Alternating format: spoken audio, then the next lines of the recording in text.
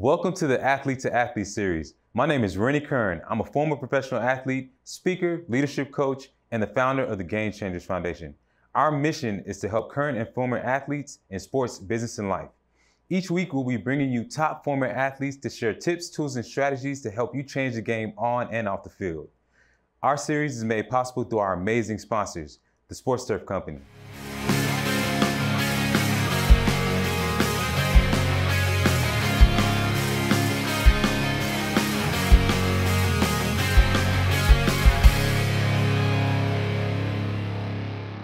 Welcome to the Athlete to Athlete series. I'm your host, Rennie Curran, and today we have an amazing guest for this show, a Hall of Famer, a guy who came straight out of Charleston County High School, none other than Champ Bailey. Champ, man, appreciate you being on the show. My pleasure, It's an honor to have you on, man. My pleasure. So first question I always like to ask, man, is you came out of small town, Charleston County.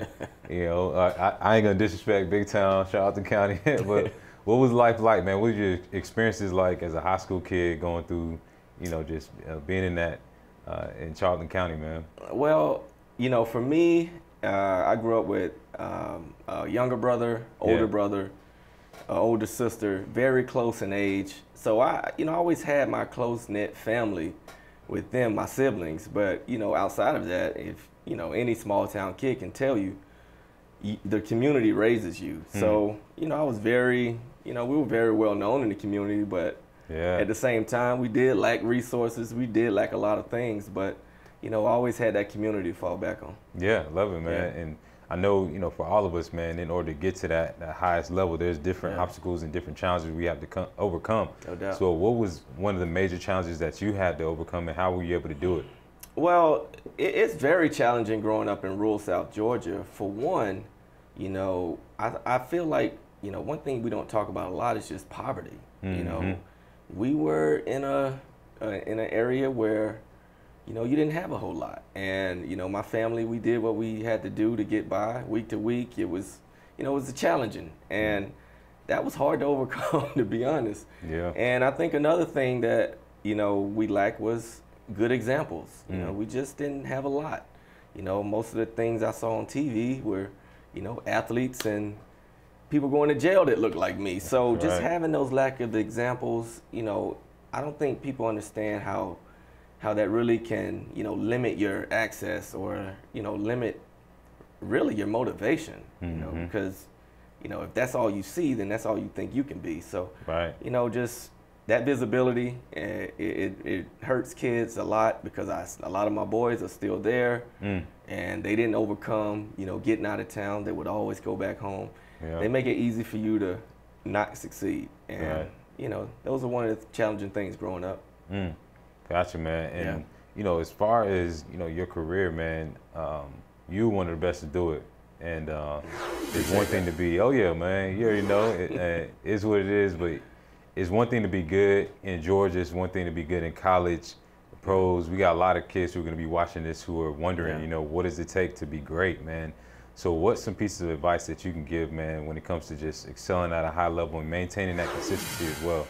You know, I think there's a lot of cliches, you know, do your job, you know, be accountable. All those things mean something, they matter, you know, but I always looked at it like, you know, your preparation is everything. You know, so how do you prepare? Practice.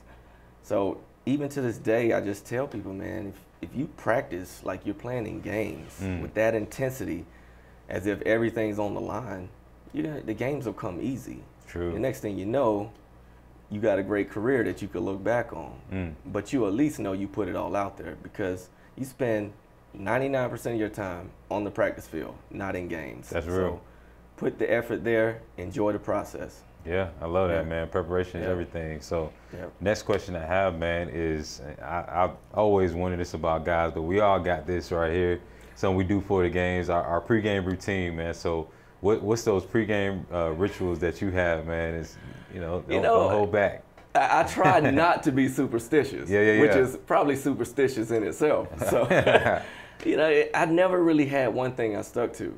I just always try to clear my mind, just have time to myself, and never do exactly the same thing every time because you know, I'm trying purposely not to be superstitious, but then you find yourself doing the same thing over and over. Right. I guess it's just a comfort thing. I didn't overthink it, but you know, I just didn't want to settle on one way to get ready. It was like, you know, because when things come at you, you got to be able to adjust. And, you know, I always knew something could happen, throw me off my game, and I don't want to rely on one thing. Yeah, man. Yeah. Wow. Well, one question that just came to mind as you were speaking, you played with, I mean, so many amazing players, man. Who were some of the best that you had the opportunity to strap up and either play with or play against? You know, I think, you know, fortunate enough for me, I came into the league alongside a Hall of Famer, Dale Green, who had played 17 years at the time. You know, I ended up playing 4 years with him. And just to gather that knowledge. But then on top of that, I had Deion Sanders. Wow. Now, these are two first ballot Hall of Famers that play the same position I played. So no player, a pro player, would be that lucky. And I got lucky. My first 2 years, I got all that knowledge early. Yeah. And, you know, I give them a lot of credit for setting that foundation for me. Yeah, I mean, that says a lot right there, just about mentorship and surrounding yourself with the right people, which seems to be a thing, man. Now just switching gears, man, you had an amazing career. You obviously had to do something that we all had to do, which is transition, man. Yeah. So just talk about, you know, some of the things that you're doing now and any advice that you would give to those athletes who are watching just in terms of preparing, like you mentioned, the preparation when it comes to getting ready for life after. Well, for one, I would tell any athlete that's playing right now, your brand is no bigger than when you play. Like, you're always on TV, your exposure's there. Yeah. I see how guys get that, you know, that instant fame. Now, what do you do with it? And what I always say, don't burn bridges, for one. Like, you know, when people try to help you or you're moving along, just continue to make good relationships. You know, be honest, accountable, and be yourself. You know, I think you stay true to you, then things will come natural to you. And trust me, when you look back at all the players you played with throughout your career, you end up coming back to them one way or another. True. Whether it's college, high school, or pro, those people always tend to appear in your life at some point in the future. So you just never know when you're going to need them. So just, you know, take care of people, be honest, be true to them and who you are, and sky's the limit. Love it, man. Yes, appreciate that. Appreciate that. No doubt. We got one more thing for you before we wrap up. So, man, we want to just say thank you so much for all the information, all the knowledge you just shared. I'm sure so many athletes are going to be impacted by this. And as a thank you, we want to give you these headphones from Jobber, man, so you can wear these while you're working out, while you're grinding, doing business, all that good stuff. So, man, appreciate you. I do appreciate it. I just broke mine, so thank you. Look at God. Appreciate that. Thank you. Sir. Yes, sir. Thanks again. Oh, yeah. Anytime. Definitely. Athlete to Athlete, presented by Sports Turf Company and the Game Changers Foundation.